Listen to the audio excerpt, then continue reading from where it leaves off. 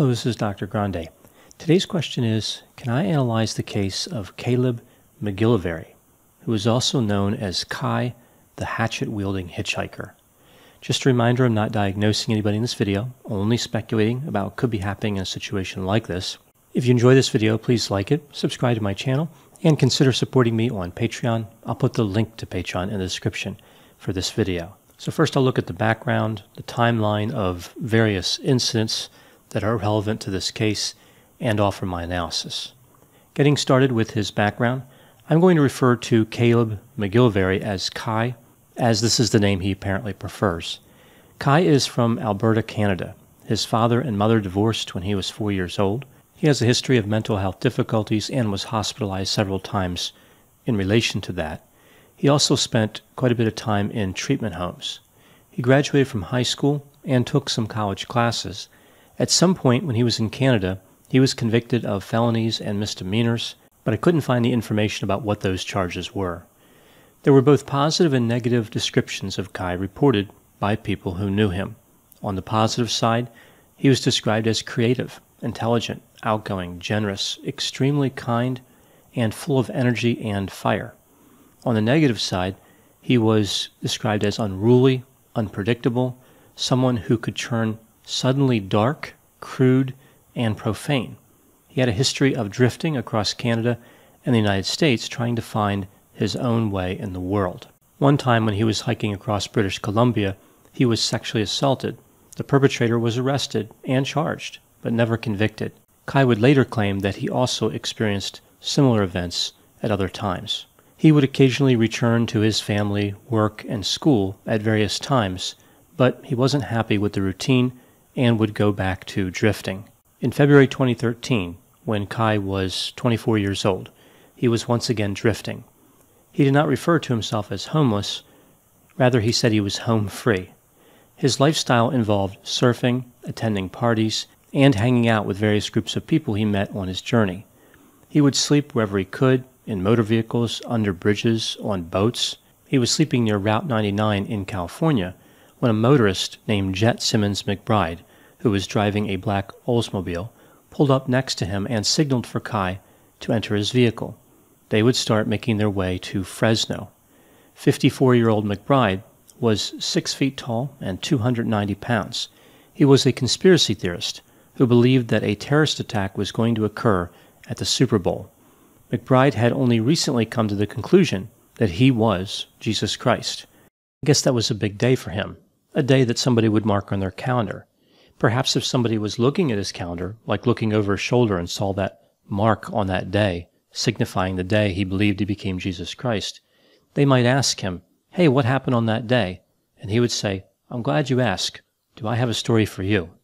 McBride destroyed his phone so evildoers could not track him, and he thought the Illuminati was chasing him. When they arrived in Fresno, McBride gave Kai $40 to buy marijuana. Not surprisingly, things only went downhill from there. Evidently, McBride rammed his car into a group of utility workers.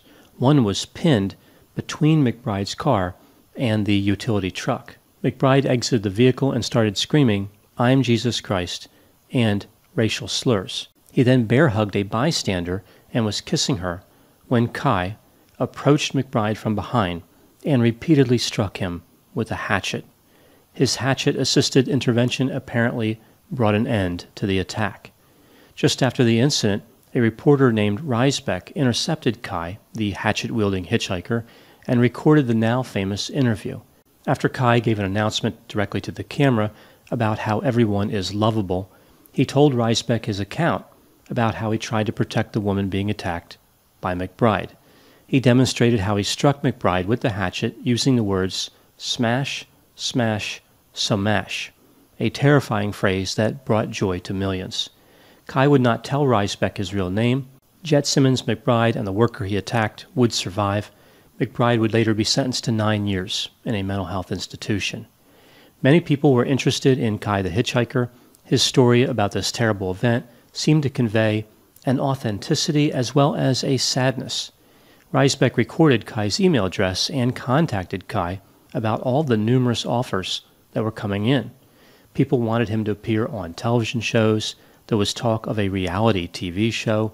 He initially turned down all of the offers, but eventually he did make an appearance on Jimmy Kimmel Live.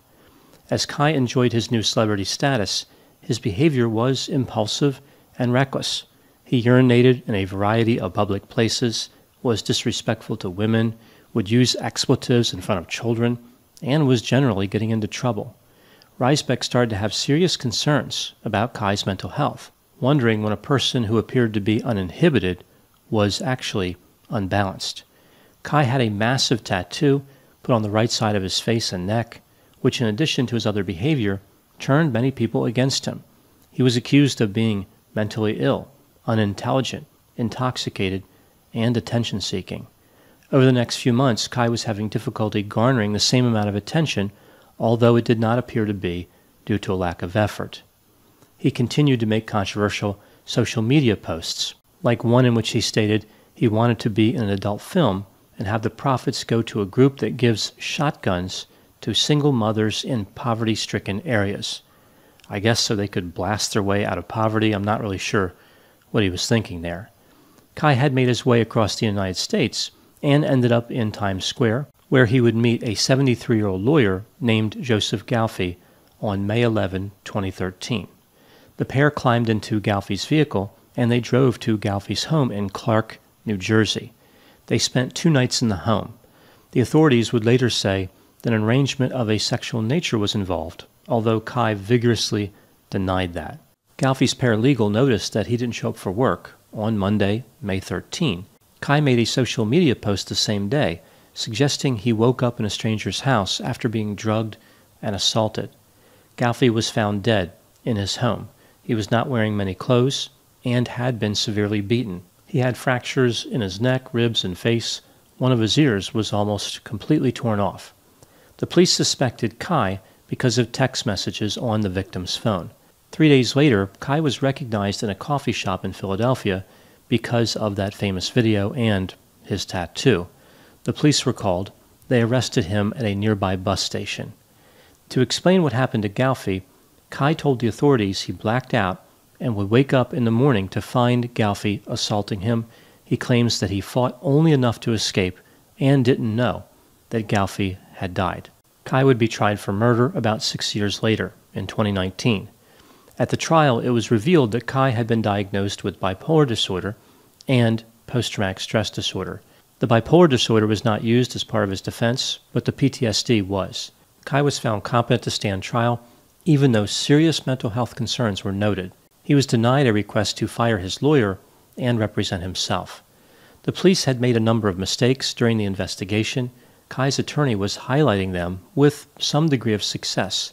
The difficulty was Kai's behavior. He would interrupt his own attorney and become so disruptive that the judge almost kicked him out of the courtroom. Kai kept accusing the attorneys, the judge, and the police of being in a conspiracy.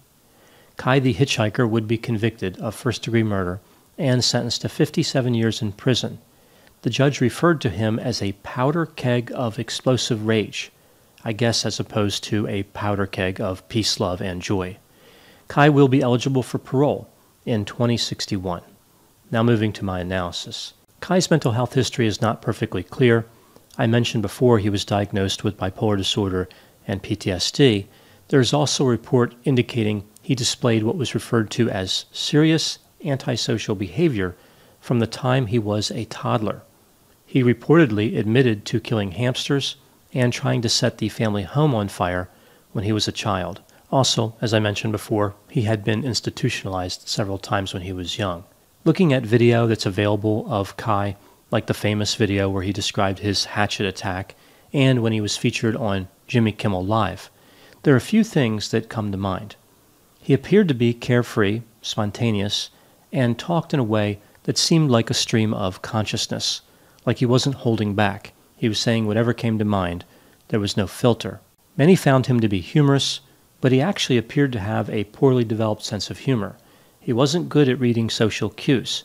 I don't think he really understood what was funny and what was not. Even though he was quite endearing to many, he was actually socially awkward. It's almost like he was trying to read other people's expressions, but could not quite figure them out. So perhaps a lack of empathy.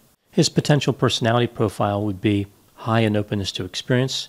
He was certainly adventurous, non-traditional, and creative. It's debatable whether he was actually intellectually curious, though. He was low in conscientiousness. He was impulsive and reckless. Caution doesn't seem to be something that was too important to him. We see high extroversion. He was outgoing, seemingly friendly, assertive, and sensation-seeking. His level of agreeableness is not clear. I'm going to guess it's on the low side, though, because he committed murder. And as far as neuroticism, we see a high level, although he was not fearful. So he appeared to be angry and had difficulty resisting temptation, but he didn't really seem to be afraid of too much. I find it interesting that many people were initially attracted to Kai and wanted to help him. They wanted him to spend nights in their home. They were eager to meet him. They wanted to discuss business proposals. But once potential symptoms of mental illness became more apparent, like impulsivity, reckless behavior, a disregard for societal norms, and profanity, nobody was really interested in associating with him, or certainly the number of people interested dropped dramatically. It was like his novelty wore off. People just grew tired of him. They thought they were seeing somebody original, creative, some wandering Good Samaritan who was living life on his own terms. But in reality, they were looking at somebody who was struggling with serious mental health issues and who needed treatment and compassion. It would appear that Kai's behavior in relation to the McBride attack was justified, like he really was protecting that woman from McBride. However, I'm surprised at how many people embraced the idea of a seemingly unstable hitchhiker who carried a hatchet. Like, that's what we need more of in society to keep people safe. Do sentences, including the words unstable, hatchet-wielding hitchhiker, usually communicate a story that ends well? I think the story of Kai the hitchhiker, Caleb McGillivray, shows how people can become enamored with sudden celebrity based on initial impressions, but then find that disillusionment is not far behind. Perhaps communities should reconsider the homeless hitchhiker hatchet initiative and stick with more traditional means of staying safe. Those are my thoughts on Caleb McGillivray, Kai the hitchhiker. Please put any opinions and thoughts in the comment section. They always generate an interesting dialogue. I hope that you found my analysis of this topic to be interesting. Thanks for watching.